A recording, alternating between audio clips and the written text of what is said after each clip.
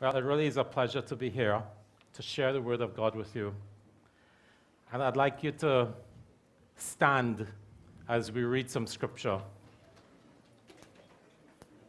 So we stand in reverence of the Word.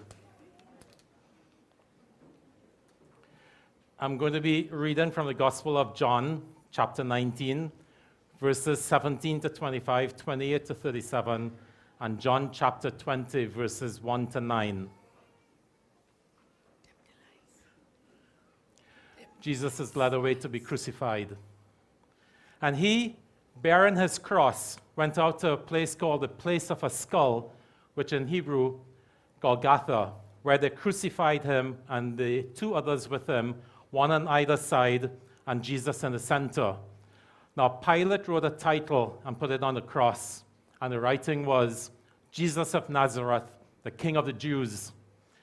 Then many of the Jews read this title, for the place where Jesus was crucified was near the city, and it was written in Hebrew, Greek, and Latin. Therefore, the chief priests of the Jews said to Pilate, "Do not write the King of the Jews, but he said, I am the King of the Jews." Pilate answered, "What I have written, I have written." Then the soldiers, when they had crucified Jesus, took his garments and made 4 parts, to each soldier a part, and also the tunic. Now the tunic was without seam, woven from the top in one piece. They said therefore among themselves, "Let us not tear it, but cast lots for it, whose it shall be, that the scripture might be fulfilled, which says, They divided my garments among them, and for my clothing they cast lots." Therefore the soldiers did these things. Jesus dies on a cross. Verse 28. After this, Jesus, knowing that all things were now accomplished, that the scripture might be fulfilled, said, "I thirst." Now a vessel full of sour wine was sitting there, and they filled a sponge with sour wine, put it on hyssop, and put it to his mouth. So when Jesus had received the sour wine, he said, "It is finished."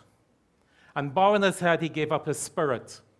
Therefore, because it was a preparation day, that the bodies should not remain on the cross on the Sabbath, for that Sabbath was a high day, the Jews asked Pilate that their legs might be broken and that they might be taken away. Then the soldiers came and broke the legs of the first and of the other who was crucified with him. But when they came to Jesus and saw that he was already dead, they did not break his legs. But one of the soldiers pierced his side with a spear, and immediately blood and water came out. And he who has seen has testified, and his testimony is true. And he knows that he's telling the truth, so that you may believe. For these things were done that the scripture should be fulfilled. Not one of his bones shall be broken. And again another scripture says, "They shall look on him whom they pierced." Jesus rises from the tomb. Chapter 20. Now the first day of the week, Mary Magdalene went to the tomb early, while it was still dark, and saw that the stone had been taken away from the tomb. Then she ran and came to Simon Peter and to the other disciple whom Jesus loved, and said to them, "They have taken away the Lord out of the tomb, and we don't know where they have laid him." Peter therefore went out, and the other disciple, and were going to the tomb. So they both ran together, and the other disciple outran Peter and came to the tomb first.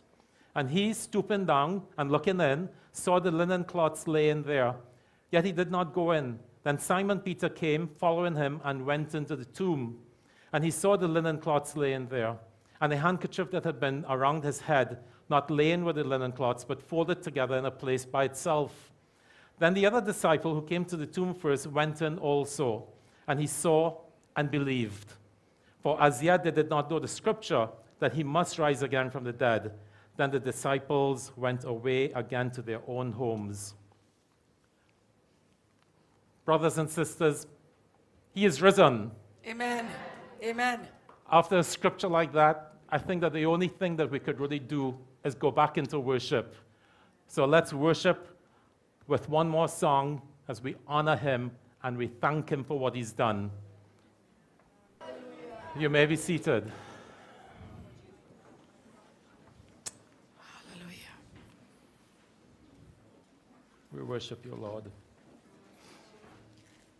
with visuals like that, it really helps us to understand a little bit more of what he did for us.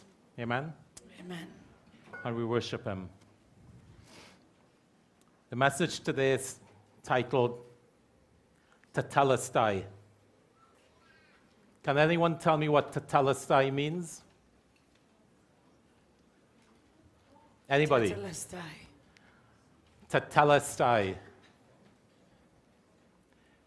It's the Greek for it is finished. It is finished. So this message is partly based on the current men's Bible study where we're actually studying Victory in Spiritual Warfare by Dr. Tony Evans. And we'll continue to read and share and refer to many more scripture passages as we rely upon his word to discover certain truths of our faith. In John 19:30, we read previously, therefore, when Jesus had received the sour wine, he said, "It is finished." And he bowed his head and gave up his spirit. This makes us ask the question, what was finished? What was finished? In the Greek, it is finished. It's translated TETELESTAI. It is a Koine Greek word. Koine is common Greek spoken by most people at the time. If we have any Greek scholars in the house tonight, please forgive my Greek accent. And as we forgave Irma for her Greek accent too. So everybody say TETELESTAI. TETELESTAI. TETELESTAI. TETELESTAI. It is finished. We translate this one Greek word into 3 English words. It is finished. It signifies, in the Greek, the completion of a transaction paid in full, an agreement fully completed. Something was completed. It signifies a happy, victorious word, a word of achievement. Somebody's happy. Paul also used this word in 2 Timothy 4:7 when he said, I have fought the good fight, I have finished the race, I have kept the faith. He used it as a word of victory, a word of achievement. So what was finished? Note Jesus said, it is finished. He didn't say, I am finished. So Jesus was only just starting. So 4 points come out of the statement, it is finished. The first point, the cross addresses the problem of sin. It has to do with the debt incurred by sin. Romans 3:23 tells us, for all have sinned and fallen short of the glory of God. Matthew 6:12 tells us, and forgive us our debts as we forgive our debtors. This is a debt that just will not go away. We seem to have been paying this debt forever. Something like the credit card that some of us have. Yeah? It just seems to never want to go away.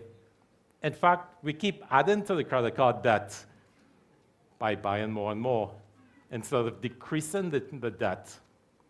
We might even max out the credit card, and we keep it going by making a partial payment, sometimes just a minimal payment that's required by the credit card company. The higher the credit limit, the deeper we can get into credit card debt. And then we find that we're in a pit from which it is difficult to climb out of. But there's good news, though. It is possible to pay off our credit card debt one day. We could do it. But the bad news is, it's impossible for us to pay off the debt caused by sin. We can't do it. So sin is a debt incurred by man that we cannot pay. The one who we owe is perfect. We cannot make payments for us to become perfect. No one else on this earth can pay for us to get into heaven. A rich grandfather can't do it. A sugar daddy can't do it. Nobody. It's just impossible. We cannot pay our way back into perfection. Adam and Eve really messed it up for us. Yeah? Yep. Adam and Eve were created both physically and spiritually alive. But because they sinned, we are now born physically alive, but spiritually dead. So it all started with Eve and the serpent. She believed a lie. She was deceived. So let's go to where it all began in Genesis 3, reading from the complete Jewish Bible version. Now the serpent was more crafty than any wild animal which Adonai God had made. He said to the woman, "Did God really say you are not to eat from any tree in the garden?" The woman answered the serpent, "We may eat from the fruit of the trees of the garden, but about the fruit of the tree in the middle of the garden, God said, 'You are neither to eat from it nor touch it, or you will die.' The serpent said to the woman, 'It is not true that you will surely die, because God knows that on the day you eat from it, your eyes will be opened and you will be like God, knowing good and evil.' When the woman saw that the tree was good for food, that it had a pleasing appearance, and that the tree was desirable for making one wise, she took some of its fruit and ate. She also gave some to her husband who was with her, and he ate. Then the eyes of both of them were opened, and they realized that they were naked. So they sewed fig leaves together to make themselves loincloths. They heard the voice of Adonai God walking in the garden at the time of the evening breeze. So the man and his wife hid themselves from the presence of Adonai God among the trees in the garden. Adonai called to the man, "Where are you?" He answered, "I heard your voice in the garden, and I was afraid because I was naked, so I hid myself." He said, "Who told you that you were naked? Have you eaten from the tree from which I ordered you not to eat?" The man replied, "The woman you gave to be with me, she gave me fruit from the tree, and I ate." Adonai God said to the woman, "What is this you have done?" And the woman answered, "The serpent tricked me, so I ate." Believing a lie invites demons, as Adam and Eve found out. When tempted by Satan, Eve did not even think for a while or say to the devil, "Let me sleep on it." She responded pretty much immediately. Do you realize that? And the devil deceived Eve. Did God really say? Eve fell, then Adam fell, and Adam fell as well. So sin caused the fall of man and created separation between man and God. That separation caused by sin is a debt owed. The devil is still asking the question, did God really say? But who is he asking this question to? Not to Adam and Eve anymore. He is continually bombarding us with this question, to you and to me. He continues to do his best to deceive us. He is the father of lies. He continually harasses us with his lies. Have you ever been deceived by the father of lies and responded to him immediately? Maybe even in the fullness of time? We ask God to search our hearts, to discover any wicked ways that we've developed because we have listened to the wrong voice. Do you believe any of his lies? Lies like, God does not love me. I will never get over this addiction. I'm not good enough. I'm not worthy. I'm not saved. I can never have any peace or joy in this life. I'm good for nothing. Today, if we were ever to see a serpent, I think that most of us would run. Yes? But when the serpent tempted Eve with his crafty words, she would have quickly reasoned to herself, "Oh, he's such a nice serpent.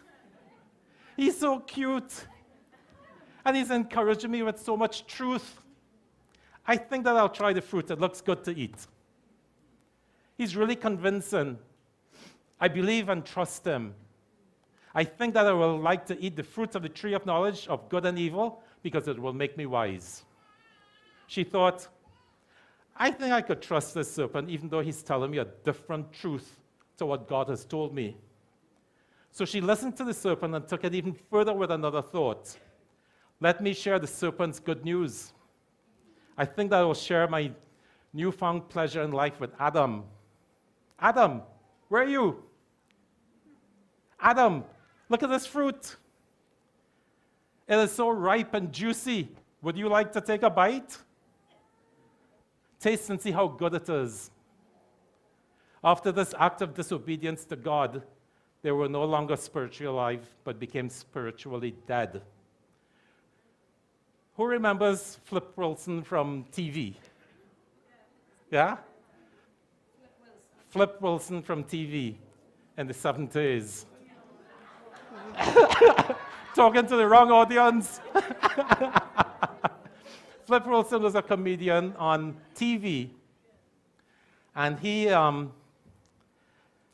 catchphrase was, "The devil made me do it." Yes. So there was a skit, for example, where his wife at the time just came into the house and said, "Look at what I just got." And he said, "Another dress? That's about the 30th dress for the week that you bought." And her answer was, "The devil made me do it." But of course, we know that the devil doesn't make us do it. He puts a thought in our heads. We're the ones who answer yes or no. The devil doesn't make us do it. The devil doesn't have that control over us.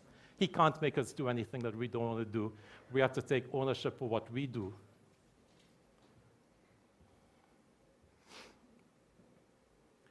The devil loves it when he hears us saying, "I think." Because what he's really hearing us say is, "I stink." Not think. Because I'm about to sin through disobedience, through rebellion, through wanting to do it my own way, through not taking into account what God has said is right or wrong, through listening to the enemy, through not trusting God for the answer, through leaning on our own understanding. So I think leads to I stink, which leads to stinking thinking. Yeah. Do you suffer from stinking thinking? We have to ask ourselves. Some of us, maybe even all of us, to some degree, do suffer from stinking thinking. And we may be aware, and we may not be aware of our condition. May the Lord bring repentance to us quickly. May He give us a way out, and may we take that way out eagerly. May we love Him so much that we want to honor Him by being obedient to His words. May we also have always the right motive. I think makes us come to conclusions based upon our own faulty, deficient understanding. When we go into I think mode, it takes us away from the protection of God. It takes us away from His covering because we're not allowing Him to speak to us, and so we're not really responding to Him. We're not even hearing Him. It's me before Him. That's thinking. We're thinking instead of listening. We have got to learn the difference between God's voice, the enemy's voice, and our own voice when we're dealing with situations in our lives. How experienced are we at discerning the voices? How sure are we that because we discerned correctly last time, so that the next time we are going to get it right? We make an assumption. We got it right once, we'll always get it right. It doesn't work that way. Is there wisdom in the multitude of counselors? Or do I decide a matter based solely upon my own impression from what I think God is saying? We cannot trust ourselves. Now, going back to the fact that we cannot pay this debt that we have because of sin, some people do believe that we can actually get through by good works. They believe that by doing enough good works, enough religion, enough going to church on a Sunday or Saturday, as it is today, enough being good enough, doing our best, enough rituals, enough of doing this or that this will get us out of debt and get us into heaven. They believe that God will understand and will say at judgment time, he's nice, so let him in. Unfortunately, it doesn't work that way. Some think, I'm a good person. I go to church every Sunday. I have not murdered anybody. I do not steal. I do not lie. My friends love me, and they think that I'm a nice person. I help the poor. I am a nice person.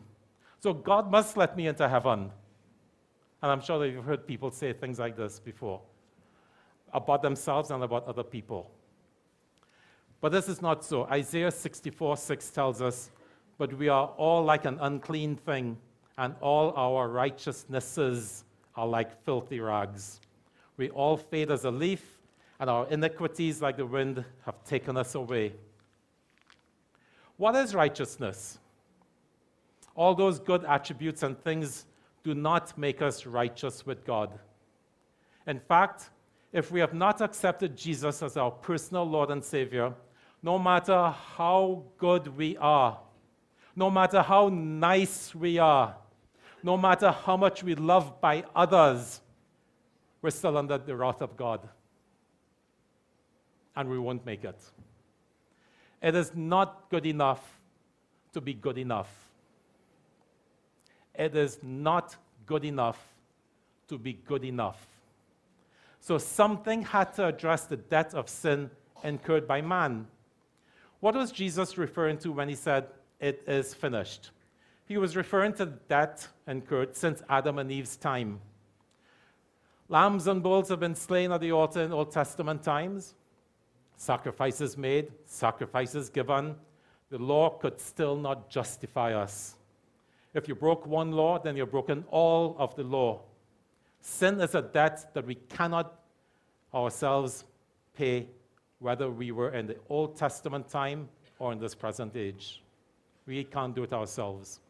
If we all took a challenge to swim from Trinidad to New York, and we all gathered in Maracas, what do you think would happen? We would wonder who would make it first to New York. As we all set off, we'll see that very quickly many will drop out and turn back. Some might even drown. Yeah. Then we'll find that some others have managed to get a little bit further along, but then they start to find difficulty. Some might turn back again if it's not too late, or they drown. Then others, the remnant, will get even further along. And what happens to them? They can't make it. They drown eventually. They perish because there was no help. Does anyone here think that you could successfully swim from Trinidad to New York without help? No.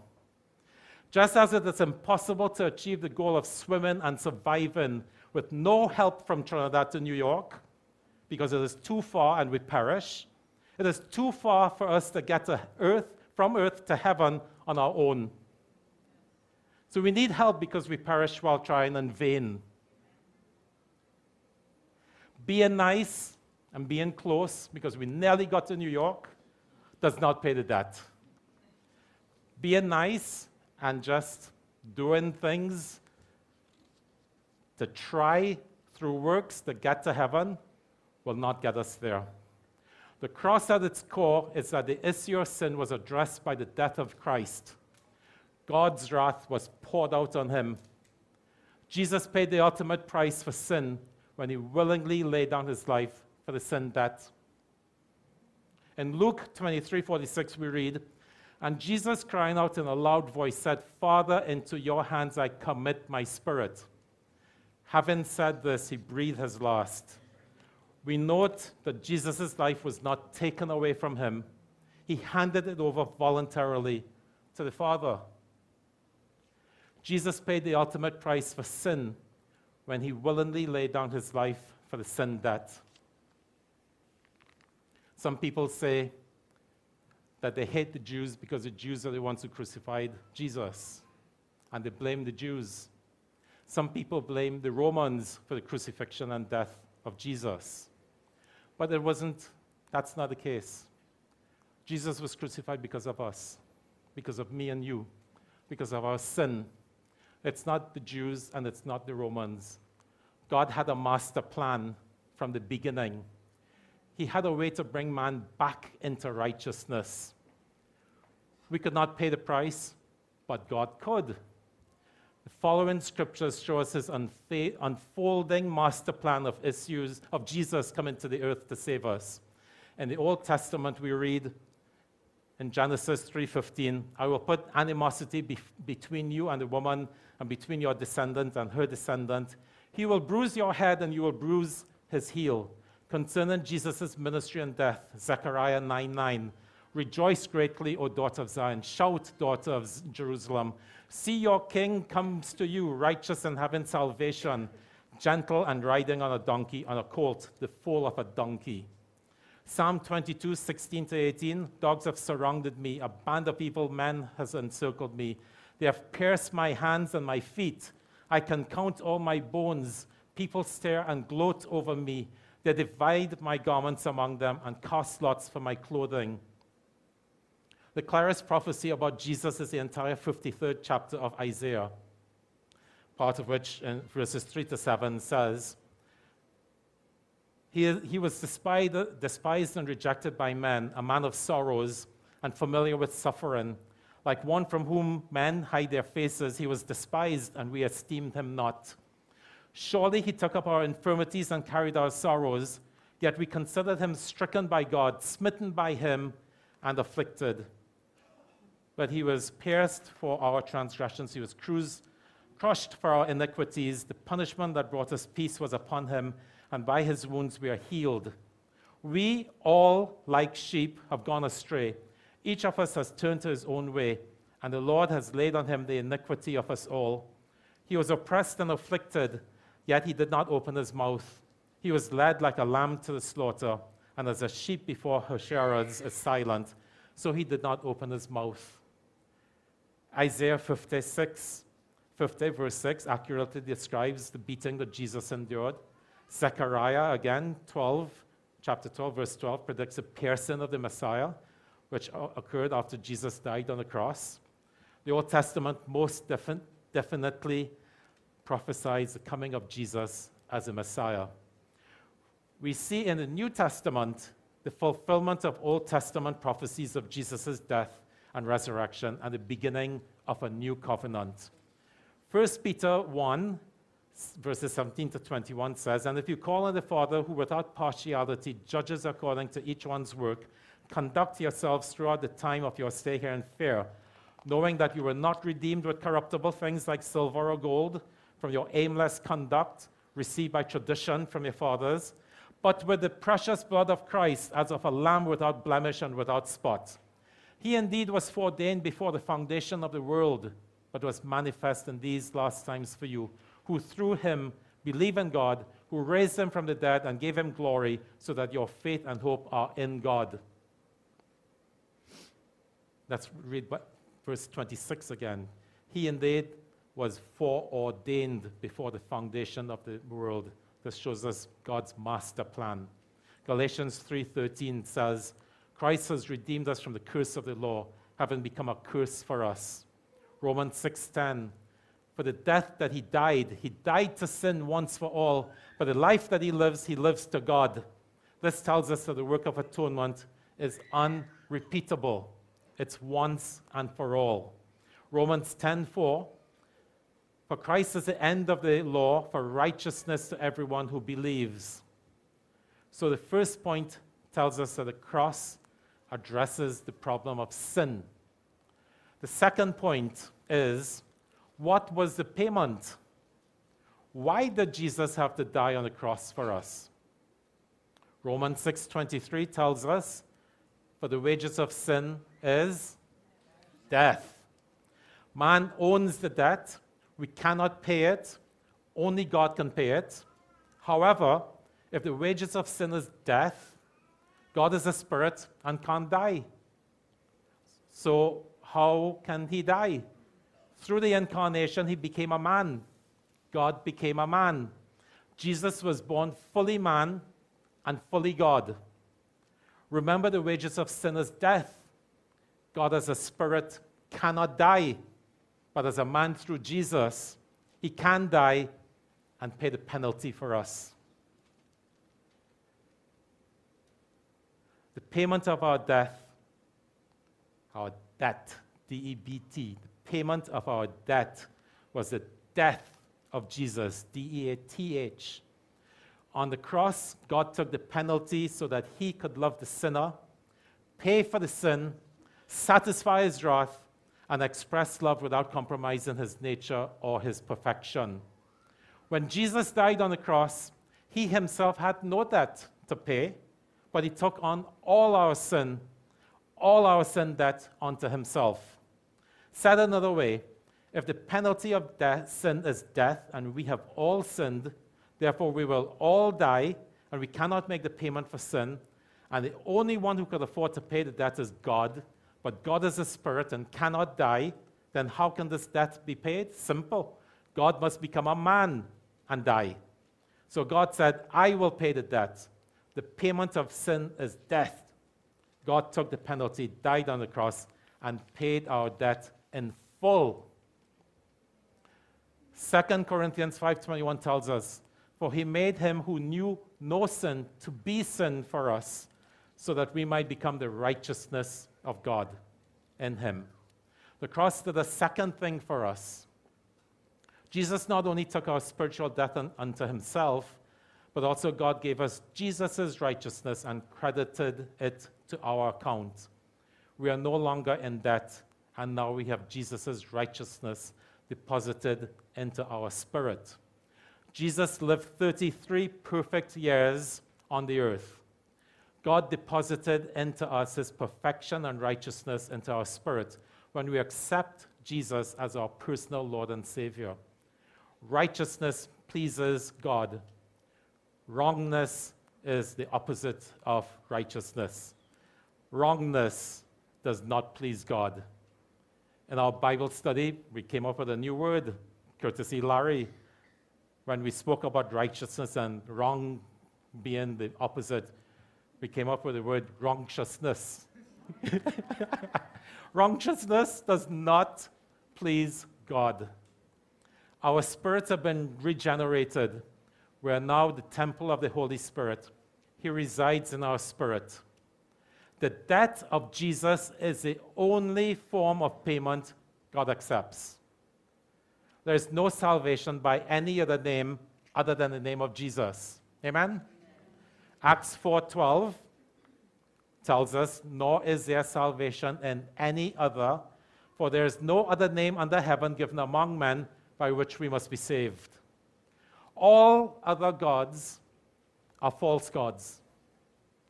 There are not many ways to heaven, as some would believe. Rather, there's only one way to heaven. The third point is, what is the proof of payment?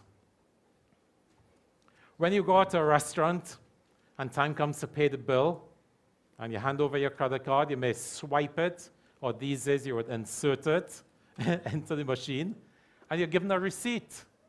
And this receipt is proof of payment.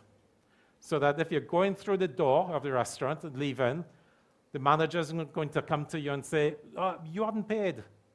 Because you'll be able to pull out your receipt and show proof that you have paid. Proof of payment is in the resurrection. Paul says, if the resurrection is not true, then we're all still in our sin. The cross without the resurrection is a waste of time. 1 Corinthians 15:17 says, And if Christ is not risen, your faith is futile. You are still in your sins. But thank God that's not true. Christ has risen, and our faith is not futile, and we are not still in our sins. Amen. We had a movie night some time ago when we showed The Case for Christ. Who remembers that? All right. It was about a journalist, an unbeliever, a skeptic who decided to do research to prove his wife's newfound faith in Jesus to be false. He wanted to save his wife from this newly found relationship with a false god, what he thought was a false god. He expected his research to prove himself right, but this was not the case. He found so many historical facts that he could only conclude that the resurrection to be true. Lee Strobel, one fateful day, after so many trying times in their relationship, because there was so much conflict, he came to his wife and said, after much research and much soul searching, I believe. I believe. So to this day, he's a staunch believer in the finished work of the cross and a true believer of Christ as he continues to make the case for Christ in his everyday life. Just in case we may have some skeptics in the house, any unbelievers, anyone in unbelief, I would like to play a short clip of Lee Strobel making a presentation where he shows how the resurrection presents a solid case for Christ, the resurrected Messiah. No room for doubt. The scripture tells us about doubting Thomas.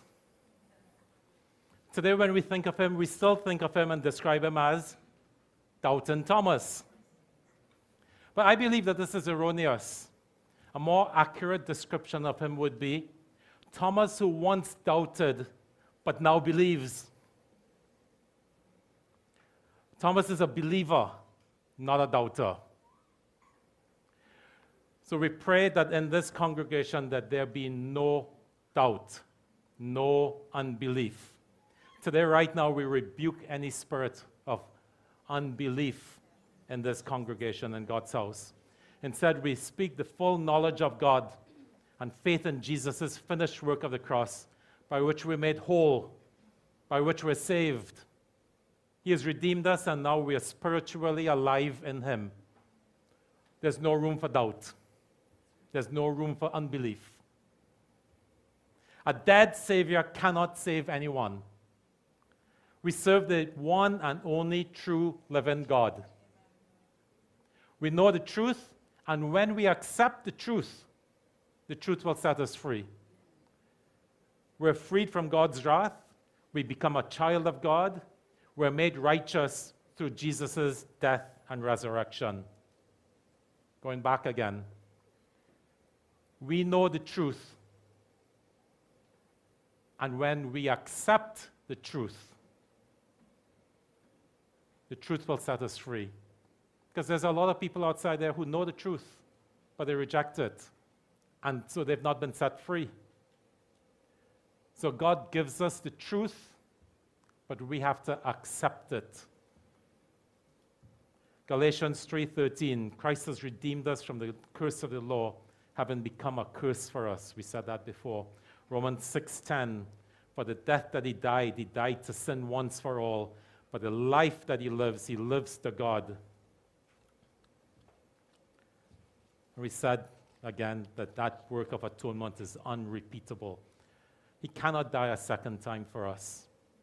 He cannot be separated from the Father again. It's a finished work.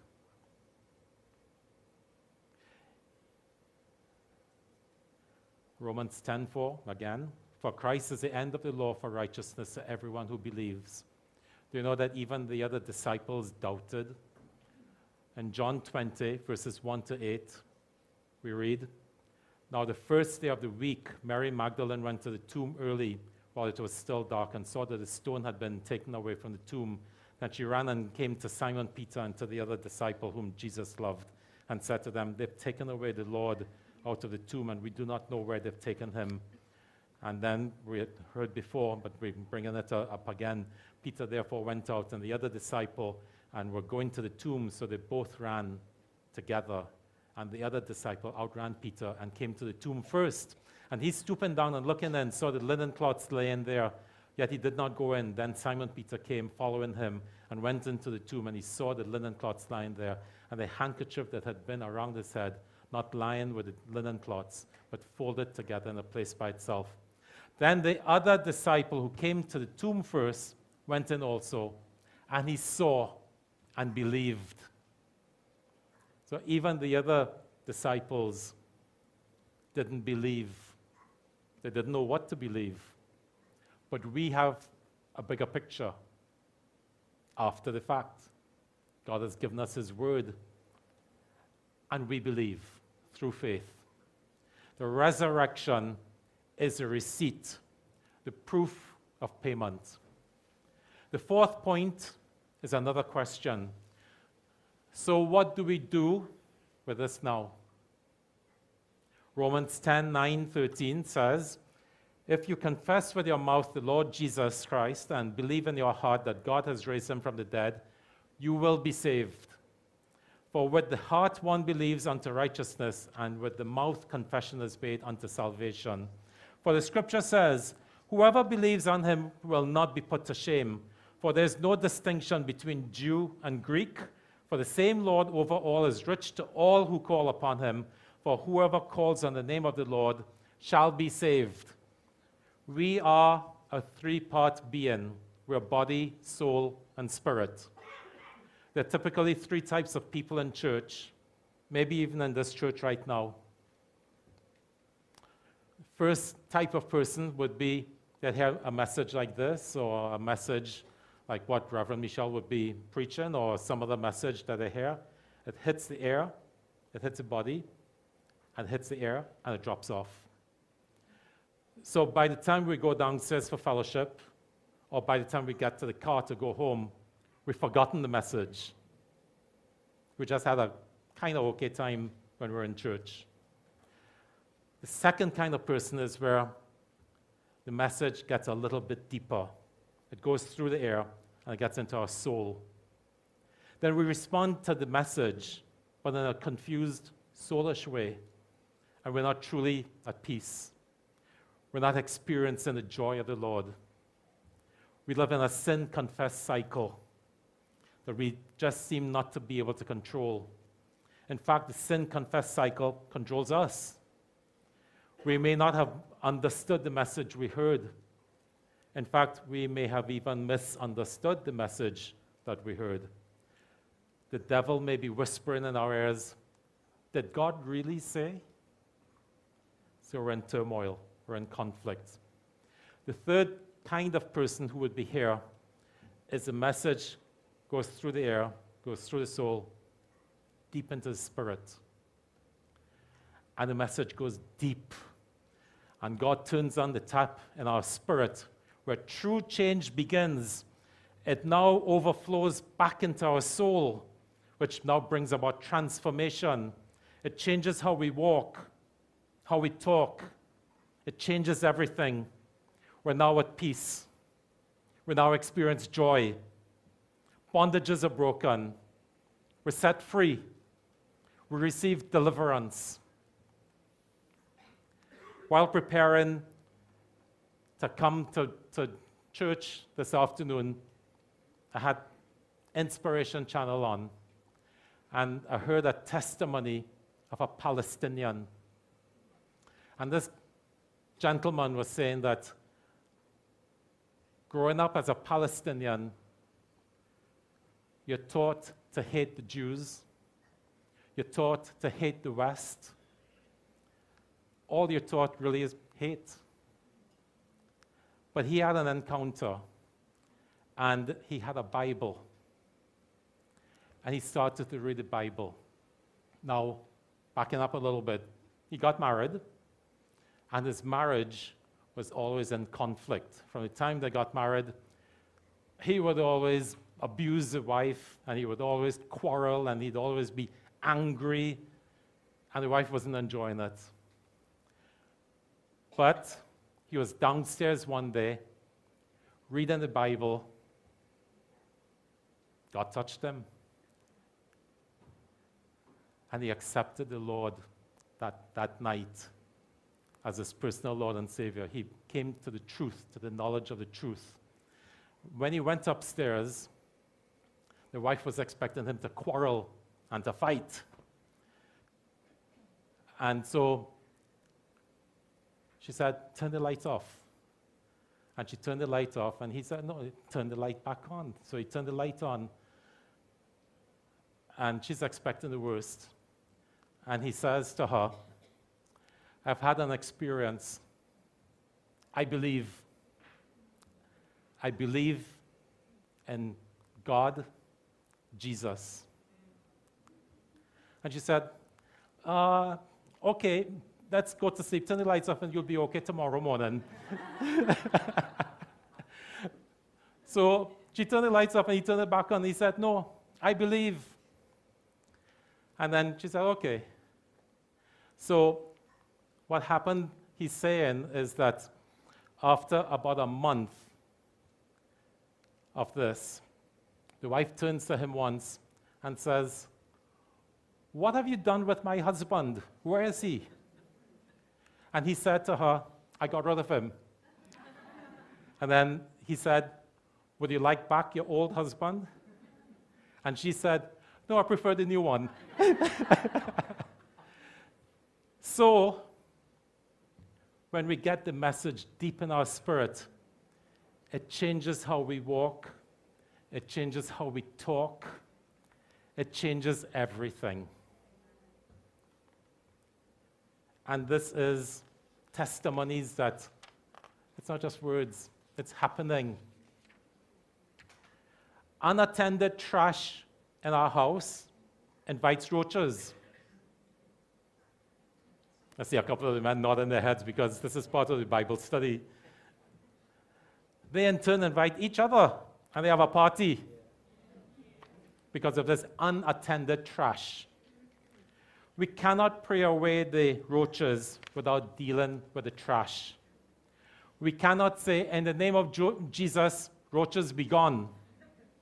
They won't listen because the trash is still there. So we have to deal with the trash in order to get rid of the roaches. Unattended sin in our lives attract demons. You could call them cockroaches too. They invite one another in. So when one is cast out, they invite 7 more into the space if it's not quickly filled by the Holy Spirit. So do you have unattended sin in your life? If so, then expect to be harassed by the demons. If you don't want to be harassed by the demons, then we have to do something about the unattended sin in our life. Amen? So what then is the end result after? Once we attend to the unattended sin, we experience peace, joy, contentment. Can I even say happiness in the Lord? We have everything we need stored up in the heavenlies. Ephesians 1:3 says, blessed be the God and Father of our Lord Jesus Christ, who has blessed us with every spiritual blessing in the heavenly places in Christ. So we must run to the heavenly places for answers. Pray and keep praying. Fervent prayer, singing psalms, and spiritual songs. We put on the belt of truth, which is God's truth, not our truth, which leads to righteousness and leads to the peace of the gospel. Now, if I told you that I'd been to your home and dug up in your backyard and put $1 million, buried it in your backyard, and it's there waiting for you. Right after service, you're not going to stay for no koinonia dinner. You're not going to say, how are your sister, how are your brother? You're just gone in your car to your home, get your shovel, and start digging in your church clothes And then you might even think, well, okay, this is keeping it back, so you go and put on some old clothes and you keep on digging. And you're digging deep, because you don't know how deep it is. You're digging deep into your backyard to find this $1 million that's been deposited in your backyard. Because after all, it's worth digging deep. Yes? It's $1 million, right? So you're going to dig deep when it comes to God. Because by digging deep to know the truths of God, to find the peace and the joy and the contentment, to answer God's call for our life, is worth much more than $1 million. So if we could go and dig deep for $1 million, we could dig even deeper for God's truth and God's love. So how do we dig deep? We dig deep by reading the Word of God, by meditating on the Word of God, by pondering on the Word of God, by praying, by crying out to God over and over again, by repenting, by obeying the two greatest commandments, and we all know what the two greatest commandments are, by being discipled and spending time corporately like this in His presence. Digging deep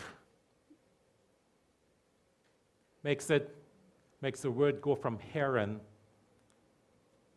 then it drives it down into our spirit, into our soul, then into our spirit. You drive it in, you drive it in, you drive it in by digging deep.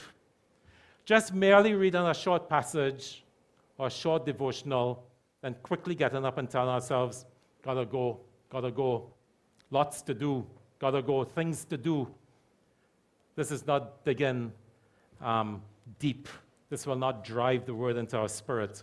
If all you do is just read the devotional that I post most days, that's not enough. That's not digging deep. That's a help, but it's not the answer. It's part of the answer, small part of the answer. That's not scratching the surface. But we have to dig deep. Sin is like a ripe Julie mango. Yeah? Sin is like a ripe Julie mango. So we have a Julie mango tree in our backyard. And one mango season, there was this really incredible looking mango. It's really beautiful. And when it was ripe, picked it from the tree, and I thought, it looks so good. What a pleasing appearance. It must be healthy and good for my body. I'm holding it in my hand. It's perfectly ripe. It's a big one. Smell it. And it smells incredible. So if this was your mango, just think of how you're going to enjoy eating this Julie mango. It's deep yellow on the outside, and you know it's going to be firm and juicy on the inside. You just keep looking at the mango in anticipation. Now, we're not in mango season, so I don't have a mango like that on the tree right now, but it would have looked something like this.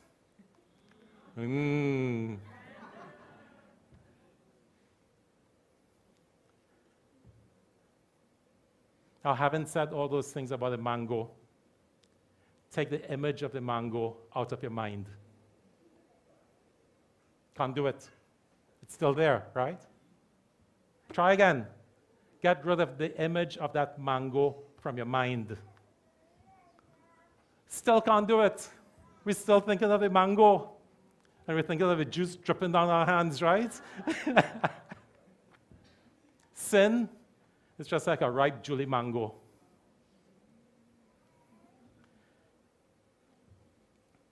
The image is stuck in our mind.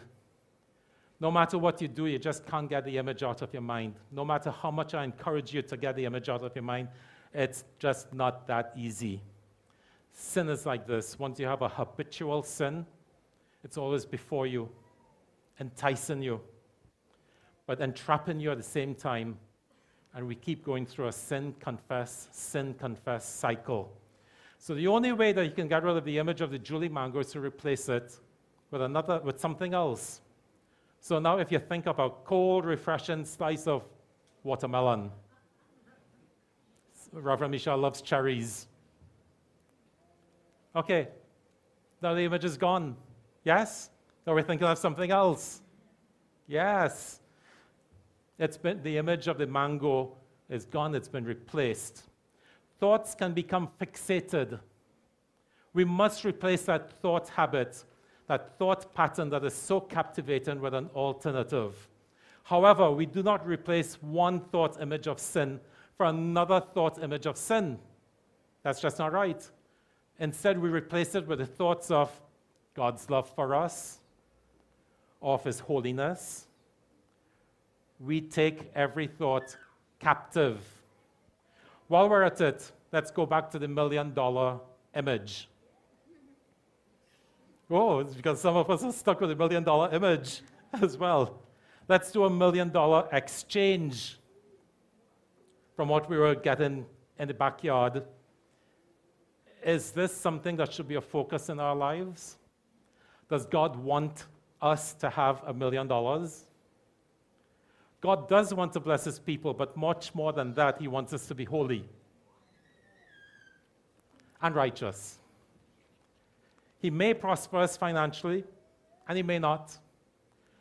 But this I know, He will prosper us in our souls if we allow Him to. He may give us all that we need on this earth, but maybe not in excess. We trust in God's providence. So let's exchange that image, the thought image of $1 million in our backyard and our bank account, with a different image, an image of righteousness, an image of God's love for us, an image of His holiness, an image of His peace that He gives us, an image of His joy. Now we have something much more valuable than $1 million. Amen? We have holiness, righteousness, peace, joy. There's no worry. There's no anxiety. You don't have to worry about, what bank do I put $1 million in? Maybe I don't trust the bank. Maybe I should put it under my mattress. Maybe I should give Tom and Jane, $100. You don't know what to do with it. It's brought actually a curse. But God's holiness and righteousness and peace and joy could never be a curse. It's a blessing. God wants to bless us. Matthew 6:33 tells us, "But seek first the kingdom of God and His righteousness, and all these things shall be added to you." We trust God that He will provide all that we need. All He asks of us is to love Him and to be obedient.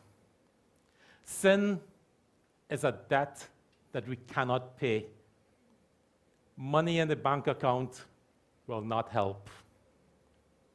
God only accepts the death of Jesus for payment of our sin, and not even our good works count. Our good works only messes things up. Our good works is like trying to spend obviously counterfeit money at a shop, or like trying to spend $20 in the mall in Miami. They won't take it. However, God will not credit our account until we declare bankruptcy spiritually, when we know that all hope is lost for liquidating the debt. We must believe that we're a sinner and cannot save ourselves. We cannot save ourselves by keeping the 10 Commandments, going to church, going to Bible study, or prayer meeting. All these things are good, but we must accept Jesus as our personal Lord and Savior. God gives us security in His promises. John 10, verses 27 to 28, "My sheep hear my voice, and I know them, and they follow me. And I give eternal life to them, and they shall never perish, and no one shall snatch them out of my hand." Hebrews 11:6 tells us, "But without faith it is impossible to please Him. For he who comes to God must believe that He is, and that He is a rewarder of those who diligently seek Him." We must be convicted that this is true. We trust in God and Christ alone for salvation through faith. We must make a commitment to this belief. Works will be a byproduct of us trusting in Christ alone. Ephesians 4:17-19 talks about where we were and where we are now. This I say, therefore, and testify in the Lord, that you should no longer walk as the rest of the Gentiles walk, in the futility of their mind, having their understanding darkened, being alienated from the life of God because of the ignorance that is in them, because of the blindness of their heart, who, being past feeling, have given themselves over to lewdness, to work all uncleanness with greediness. However, there is a judgment for those who fall away, and it's found in Hebrews 10, verses 26-31. For if we sin willfully after we have received knowledge of the truth, there no longer remains a sacrifice for sins, but a certain fearful expectation of judgment and fiery indignation which will devour the adversaries. Anyone who has rejected Moses' law dies without mercy on the testimony of 2 or 3 witnesses. Of how much worse punishment do you suppose will he be thought worthy who has trampled the Son of God underfoot, counted the blood of the covenant by which he was sanctified a common thing, and insulted the Spirit of grace? For we know him who said, vengeance is mine, I will repay, says the Lord. And again, the Lord will judge his people. It is a fearful thing to fall into the hands of the living God. This passage is telling us that if a believer willfully turns his back on his faith and turns his back on the trust of God, then God's wrath will be upon him once more. He will be judged as an unbeliever. These are not my words. These are the words in the Bible. Hebrews.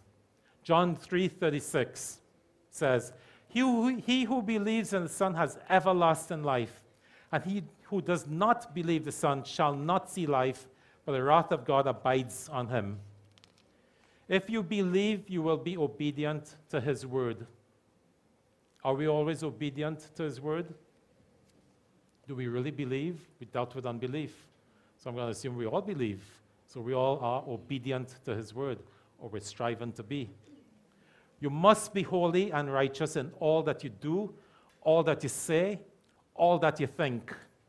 Every motive in your life has got to be sincere. Every motive in your life has got to be sincere. So I ask you, saints, let the Lord search our hearts. Dig deep within your soul and spirit. Am I holy and righteous in all my thoughts, words, and actions? Are my relationships right with God? If I'm married, am I faithful to my spouse? Faithful in the marriage covenant? Am I in spiritual adultery? Am I putting idols in my heart and putting them before God? Do I have other relationships that are more important than that of my spouse? We don't have to be physical with another person to be in adultery. Just spending inappropriate time with another person could be spiritual adultery in a marriage. What is my motive in this relationship? Am I in deliberate sin? Do I steal? Do I lie? Am I not trusting God that he will provide? Do I distrust God's delegated authority in my life, i.e. my pastors? Am I accountable? Do I gossip? Do I engage in meaningless but harmful chatter? If we answered yes to ourselves, to any of ourselves, to any of these questions, may you diligently seek God, and may we ask God to grant us repentance. Under the new covenant, we're free, we're saved, we're made righteous, we're loved. He is pleased. We're no longer objects of God's wrath. But we have to continue, and we have to always dig deep within our soul and spirit and ask God to search our hearts. We might be okay today, but is that a guarantee that we'll be okay tomorrow? There's no guarantee. We're in a state of progressive sanctification, and we rely upon God and God alone.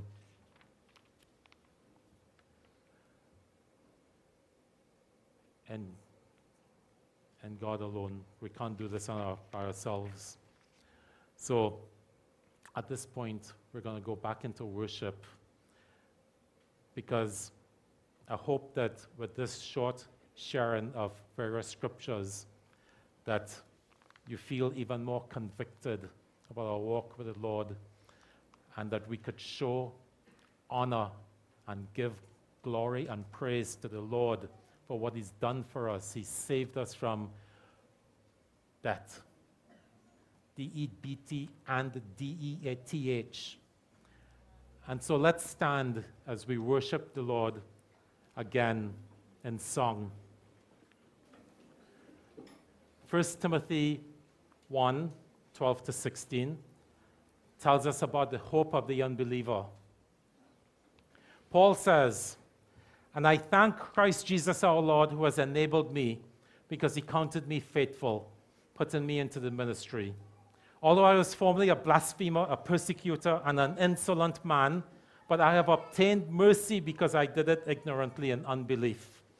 And the grace of our Lord was exceedingly abundant, with faith and love which are in Christ Jesus. This is a faithful saying and worthy of all acceptance, that Christ Jesus came into the world to save sinners, of whom I am chief. However, for this reason I obtained mercy, that in me first Jesus Christ might show all long-suffering as a pattern to those who are going to believe on Him for everlasting life. Having heard of this wonderful God who loves us and has given us salvation, given us life, is there anyone here who does not know the Lord Jesus as your personal Lord and Savior? If you do not know Him, would you like to give your life to the Lord? Would you like to experience a new life, a life of freedom, a life of no condemnation? Would you like to experience a life of unspeakable peace and joy? The Bible tells us that in this life there will be trouble, but He has overcome the world, and He gives us peace and joy no matter what our circumstances are, once we belong to Him and trust Him. So once again, is there anyone here who does not know the Lord and Lord Jesus as your personal Lord and Savior, and would like to give your life to the Lord? Saints, can we pray right now for souls that are present that don't know Him before we go on? As Reverend Chris is wrapping up, he's asking, because there are those of us that know Jesus, we've accepted Him. And there's some of us that don't recognize that if you go through your life serving a false God, you will wake up in hell. There cannot be more than one God, true and living God. And we remember the tomb was empty. We don't have to go into everything that was just preached. We know He's alive. There are those that died for what they believe in. No one dies for a lie unless they believe they're going, as some people, suicide bombers, they believe they're going to some heaven where there are virgins waiting on them. That's not what the apostles did when they were martyred. They knew that Jesus had died and He had risen, and they saw the power of the cross while they were on earth. Is there anyone here that does not know Jesus? We are not forcing anything down your throat. We commit to meeting with you and talking to you about who He is. But do not leave here without letting us pray with you. I just want to pause. And if there's anyone, I just want to ask that you would come forward. And we will pray with you.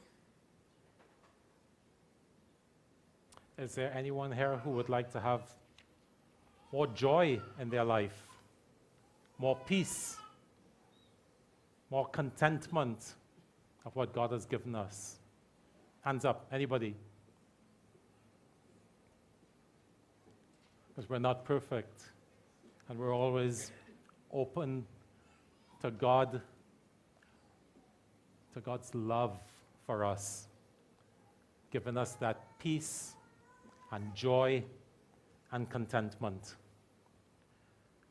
And so, as we close, let's stand as Reverend Michelle will pray for peace, joy, contentment, the love of God in our lives. The peace and the joy and the love of God comes when sin does not block it. When sin blocks it, that love and that joy is blocked. I will tell you, if there's a lack of love and joy in your life, it's because there is stuff there that maybe you don't know is there. So I'm going to pray that God reveal it to you, because once that's moved out of the way, you see the joy and the love, the fruit will come forth. The fruit of the Holy Spirit will come forth. If it's not there, it's a sign that there's stuff there that's blocking. And I want to say to us, tomorrow is a holiday. We don't do service on a Sunday morning. You can sleep late. We're going to go and have a nice meal together.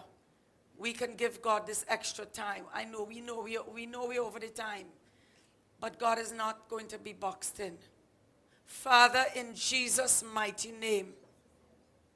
Father, we have heard a message that you have sent your own Son, who was born to die in an awful way. A way where when he was beaten, the hooks on the edge of the whip hooked his flesh and ripped it out. God, we have no comprehension of the suffering that he was born to die suffering like that. He chose. It was not thrust on him. That's why, Lord, you will not thrust yourself on any of us. It is choice. Father, I pray for those who've said they need more love and joy in their life.